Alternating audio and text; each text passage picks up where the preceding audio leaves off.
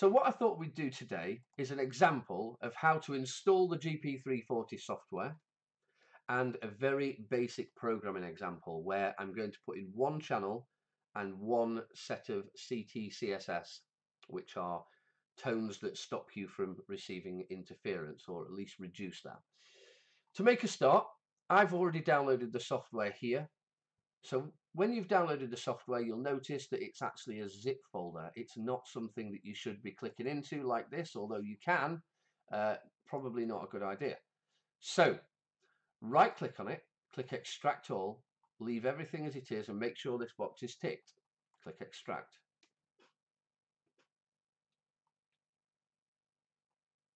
Wonderful. Okay, so it's now opened a list, as we can see, of files, and we want the English one. Okay, you'll see two files here. One says GP300 application EMEA. The other one is a README file. Go ahead by all means and have a look at that README file, but the one that's of interest to us is actually the GP300 application EMEA. Let's double click on that. We'll click yes here because we do want to make these changes.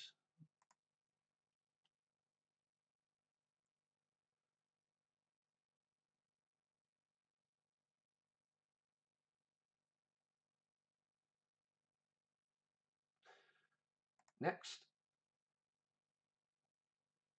Then click yes to this. And then of course click next again. You don't really have to put anything in these boxes. But I'm just going to put Radiotronics in both and then leave whatever was already in that box there. And click next. And then again, click next. And it's going to put it in this folder. Actually, I want it in a Motorola folder. So I'm going to put it there. And then put a backslash and then it'll create a subfolder. Because I've already got a Motorola folder somewhere there. Yeah.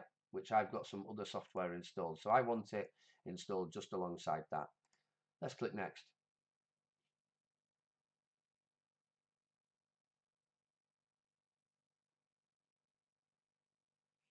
Perfect, that's installed. Right, so let's close this that's just opened. We will restart our computer later, click finish, and then we will close all of these windows until we're back at the desktop. So that's the software fully installed. Next, what we're going to do is we're going to go and have a look at the software. I'm going to open an existing programming file that I've got from another radio, and we'll have a look at how we can program some settings into that file.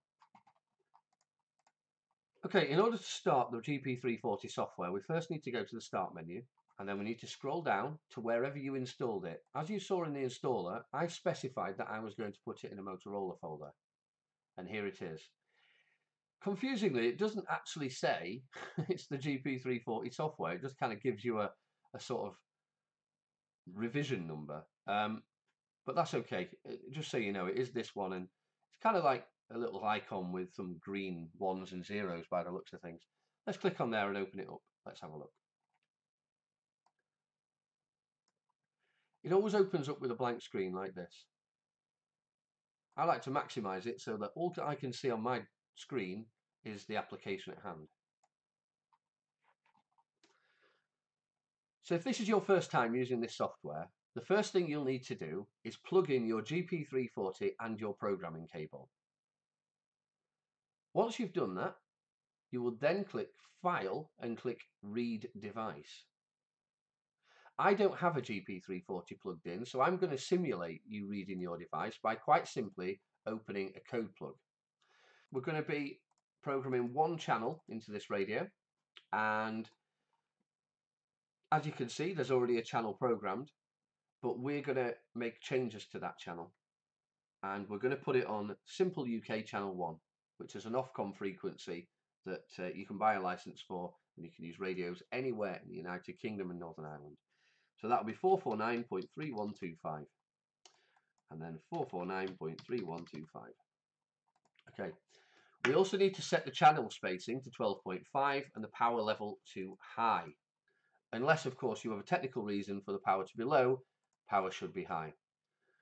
The next tab is display. Now, the radio that I have open here, or that I've emulated opening, is a GP340. one that we talked about earlier, as you can see, it doesn't actually have a display.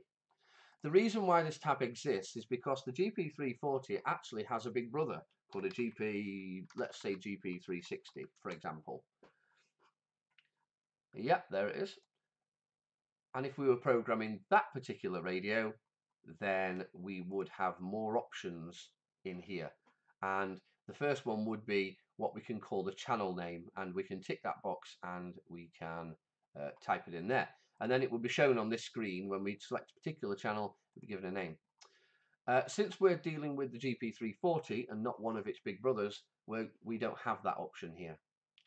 The next option is PL or DPL. PL is what Motorola calls CTCSS, and DPL is what Motorola calls DCS. I'll leave a link in the video description to explain what CTCSS is. There's a great article on Wikipedia, and I'll leave that in the video description. Good. So in the interest of simplicity, we're going to use CTCSS, which is PL, and you'll have to select it in both the TX and the RX field. And then we're going to select the first one in the list, which is XZ or 67.0, and that's it. In a future video, I might go through what all these things mean, but for today, it's a basic programming example, and that's it. So let's just go over what we just did. We've typed in a frequency, which is 449.3125, and we've typed in a frequency in the receive box as well. That means that they will transmit and receive on the same frequency. We're not using a repeater, which would have used two different frequencies. We're just using a simplex mode with the radio, so that's fine. Then we went to the PL-DPL tab, and we selected PL, and we selected PL here too, and we made sure that they both show 67.0. In this miscellaneous field, I will mention one thing where it's personality here. Now, luckily we only have one personality, which is this thing here. The reason I opened this one here to show you that personality was just to make sure that we only had one. I wasn't actually going to do anything with it, but I will show you what that is. Each channel on a GP340 can be assigned to a personality, which means that that channel or that whatever's assigned to that personality will do or won't do a certain thing. So looking at personality 1, the first thing you can see is transmit admit criteria. I always set this as always allowed on customer radios. There are some other options and we can go through that in a future video, but for today we're going to select always allowed. The first option in the squelch tab is the PL or DPL option. Now that denotes whether your radio will be listening out for those CTCSS tones or not. We've had it in the past where customers have programmed radios and they've come to us and asked for a little bit of help, and they've said, "Oh, but you know, it's not taking any notice of the CTCSS or PL or DPL."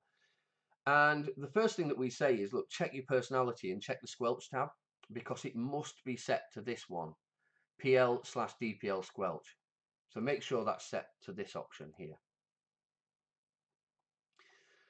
There are many other options per personality. I'm not going to go through those in this video. This video is just to show you how to create a single channel in your radio, and let's have a look. So we've put the frequencies in and made sure they match in the transmit and the receive side. We made sure the channel spacing was at 12.5 and we made sure the power was high. We then went to this tab here and made sure that PL was selected in both transmit and receive, and that we had 67.0 selected in both sides. Then we went to the personality and we made sure that transmit criteria is always allowed. And then we went to squelch and made sure that PL/DPL was selected. We click close. It's always good practice, to save our code plug. All right, good. So now what we have is we have a GP340 programming file or code plug with a single channel in it and a single personality that references CTCSS and tells the radio what to do and how to do it. Now that we've configured our radio with a single channel and a single personality that references CTCSS, we're now ready to start to write our radio. The way that we do that is to make sure our radio is plugged in. That's incredibly important to begin with. And we go to File and we click Write Device.